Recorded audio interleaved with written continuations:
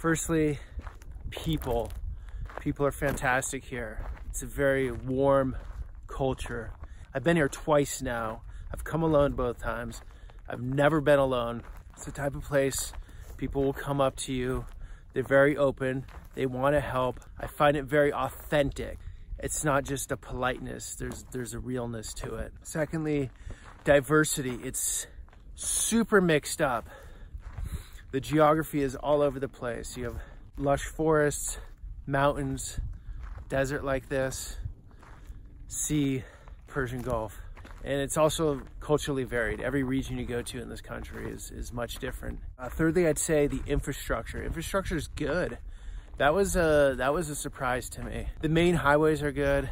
The inter-country flights are excellent. Trains, long distance buses, very easy to get around. That hasn't been a problem at all. Quite often a guest house will book, you know, whatever you need. Fourth thing that really stands out is the history. The history's deep. There are many, many layers to this place. There's a feeling in Iran. There's a depth, and you feel it when you first land. That's something you just have to experience on your own. That's just by being on the ground here. Safety, well, that's most people's main concern with Iran because of what's seen on the news.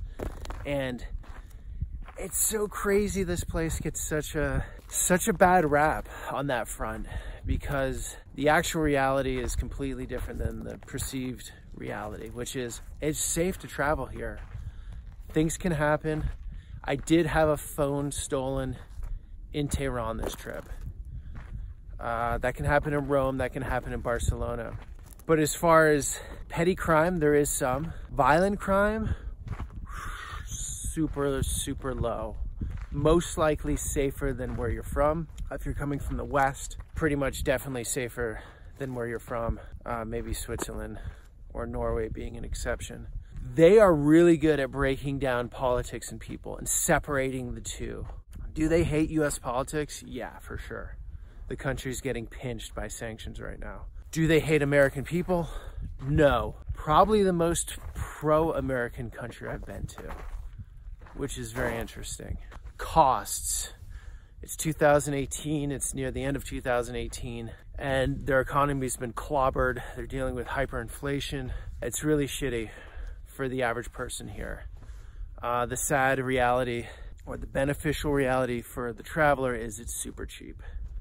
I mean, ridiculously cheap. I don't think there's a value like this on the planet right now for what you get. I stayed at the most beautiful guest house, and it was $25 a night.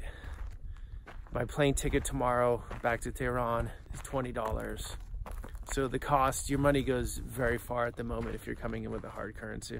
There are a lot of clever people here. There are a lot of philosophical people. They like to go into the philosophy of things. Look, Rumi and Hafez, that's like baked into the DNA of this place. If you like conversations about more philosophical topics, Iran's a great place to be. A lot of people speak English here, and they speak it well. I think Farsi to English isn't the hugest gap. So as far as listening to it and the accent, it's pretty easy here. So getting by with English is not a problem.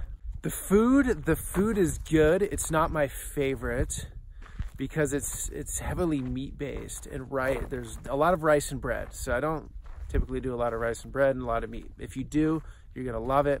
If you are a vegetarian, there are excellent alternatives, and the names aren't coming into my head right now, but I had this bean soup last night that was delicious. Hospitality is deep, and it's thick, and people are gonna invite you for things here. Just go open, go in with an open mind, an open heart, and if you do so, it's gonna be sad to leave this trip. I have such a social life here. I actually have more of a social life here than I do at home, and you will never feel alone in this country. There's some countries you go to and you have to really work to break through the front lines, let's say. It's harder to connect into the people. I'd give, for an example, China. Depending where you are in the far west is different. But say in the east, from what I've experienced, you're not going to connect in as easily. In Iran, it's almost impossible if you put a smile on and say hello. They're going to give you so much here. Architecture is stunning. This Islamic architecture, beautiful. There's also some interesting stuff in Tehran. There's some new modern architecture. There's also some older stabs of Art Deco and just some eclectic mixed up stuff. So don't listen to the hype, what you see on the media, the groupthink of all those around you that are going to tell you how dangerous Iran is. It's interesting that most people have no knowledge on what it's like in the country, and they're the ones giving advice. Don't listen to that. Do your own research, because the reality in the country is it's fantastic, a wonderful place to travel to. It will mark you. It will mark you in a certain way. Definitely recommend traveling to Iran.